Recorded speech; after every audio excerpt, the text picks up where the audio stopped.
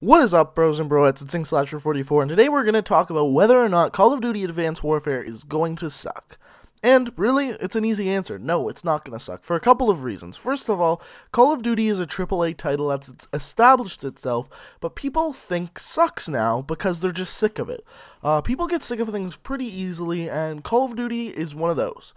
But that doesn't mean it sucks. Just because you're sick of something doesn't mean it sucks. Just because you've eaten pizza 3 days out of the week and you don't want to have it the next week doesn't mean pizza sucks. It just means you're sick of it.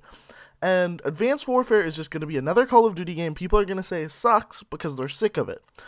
Now, will it suck? To me, no. Because, first of all, it's adding a lot of new things. New movement mechanics, new kill streaks, new pretty much everything, and they're making the maps smaller, and the maps on Call of Duty Ghosts were a huge problem. They were way too big.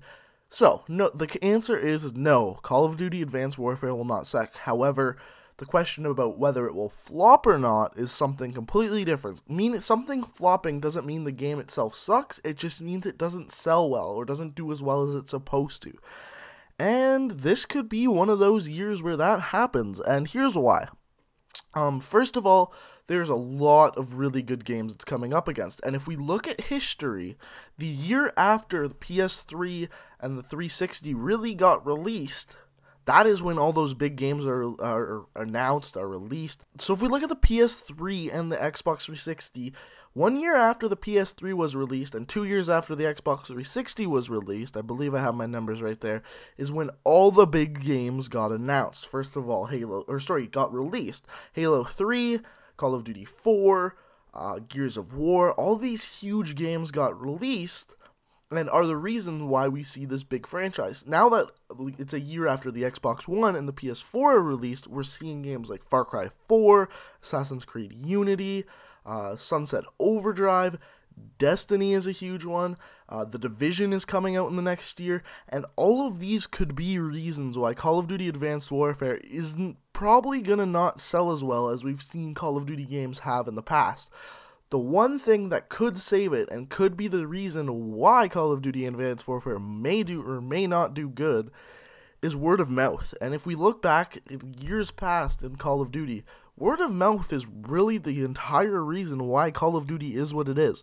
I remember when I was in high school back in the day, I would go to school and all I would hear was people talking about Modern Warfare 2.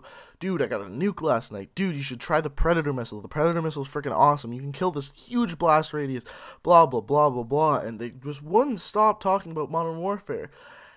And then Black Ops came out. They were like, oh, have you used the dogs? The FAMAS is the better gun. No, the Galil's the better gun. And it was this word of mouth thing that really made people play these games just because everyone was talking about them.